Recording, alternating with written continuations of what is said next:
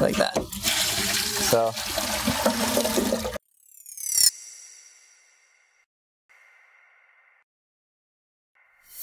So this is a invention that you came up with, the worm tap. What is it and what does it do? the worm tap produces 6 gallons of compost tea every single day.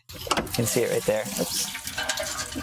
Anybody who's made compost tea knows that it's a process. It's a 24-hour process. And so I saw that as a problem, like as a barrier to me doing what my garden really needs, that amount of work. And I was thinking, this needs to be done seamlessly. Like we need to be composting and producing compost tea in one process and not having to do all the extra labor to convert it. So the worm tap is a vertical vermiculture system where you just open any of these bins. You can see it's just pumping with worms in there. There's quite a few design improvements on current practices of vermiculture. One is all bins are accessible. You know, they're not stacking. You don't have to rotate them. You can grab any bin, throw your kitchen scraps in there. If one gets full, you just go to the next one. The other thing that's great about this is we have yet to ever have to empty them out. I'm not saying you will never have to empty them out.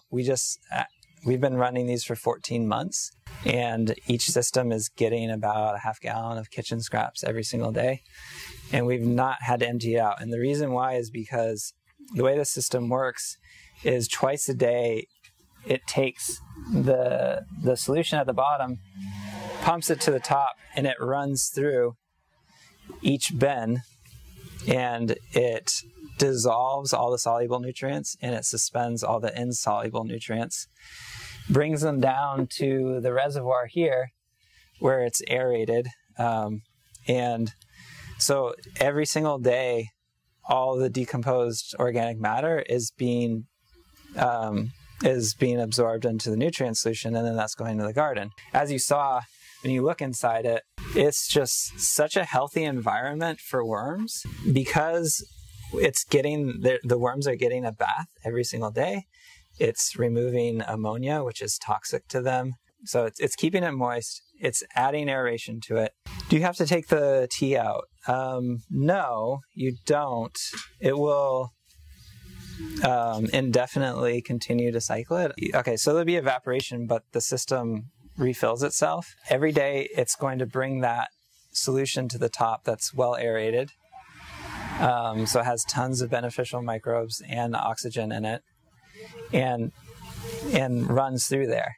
So if you were to leave this, like say you go on a vacation for a month or something, you're gone for a month, it will just continue to operate, and the solution will get just richer and richer and richer, essentially. I mean, it has capacity. You can only dissolve so much. And then eventually it'll get to a state where the solution can't absorb any more nutrients, and it'll just be like any other vermiculture system where the worms are just sitting in their own stuff, you know? So it'll lose efficiency over time, like if you just leave it, but it's not going to die. What's coming out of there? It's the leachate that's been aerated, nitrified, and mineralized. Leachate, is generally anaerobic and generally not really filled with beneficial microbes because it's anaerobic, but still has all the nutrients in it. So with leachate, you have to take it through a couple of processes to make it immediately beneficial. Whereas this, as I said, it's been oxidized and nitrified. So if I'm a user having this in my house, I have all these drawers available at any given time. I can just feed any of them at any time. I look for an open space, put it in there, and then, as you said, you're never emptying it out. Yeah. And the worms are digesting it. Some of it's leaving through the tap. Some of the solids are coming out. And then the system just recycles itself. And when I'm ready for the tea, I turn it on and I'm good to go. Yep.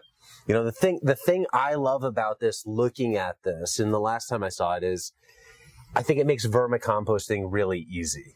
Because, like you said, I'm not unstacking things like you see on worm towers. You have layers, you got to stack them. I don't have to do this because the stacking is in the structure. It's drawers. Yeah.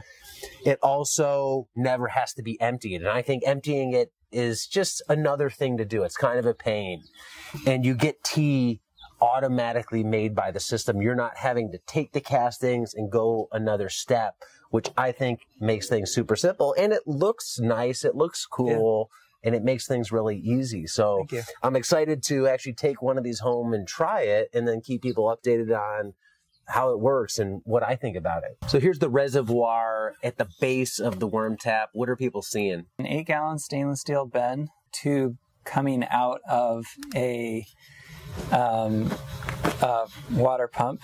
And then you see 2 tubes that are attached to an air pump. So it's being aerated. It's being pumped up and flushing through the system.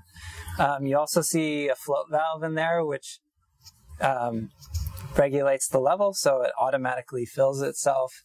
You don't have to worry about, you know, is it overflowing or is it not full enough? After you empty it out, it will refill itself automatically. Stainless steel wool in here. And this is great stuff. Again, we're putting in biological surface area. You can see it's kind of slimy. There's lots of stuff growing on here. So this is just a great way to create a home for microbes to live in and populate the solution. So the tank is where all the solution ends up and where it's aerated before it gets recycled back through the system. Yeah, or before it's used. It comes as a default of cycling at noon and midnight. It's gone through 24 hours of aeration, mineralization, and nitrification before we use it. So how it gets refilled is you have an inline with 3/4 inch garden hose thread. And in this case, I have it set into my irrigation, but you can hook it straight into any sort of, you know, hose fixture outside.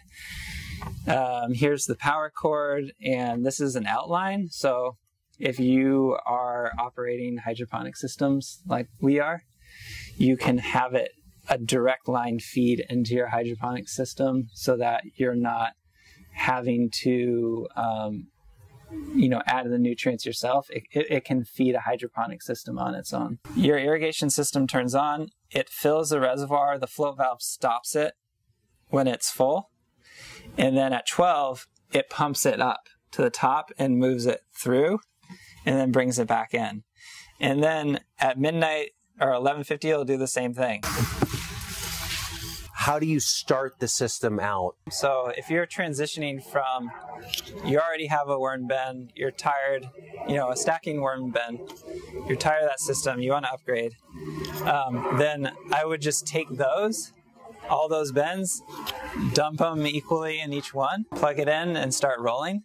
If you're starting fresh, like you've never done vermicomposting before, get some compost, buy 2,000 worms, and then, you know, plug it in and start rolling. If you want to go next level, like you want to go all the way and make sure you have the absolute best microbiology in there, and particularly if you are doing hydroponic growing systems like we're doing, what I did was I inoculated it with local microbiology, but particularly local aquatic microbiology, because this is a semi-aquatic system.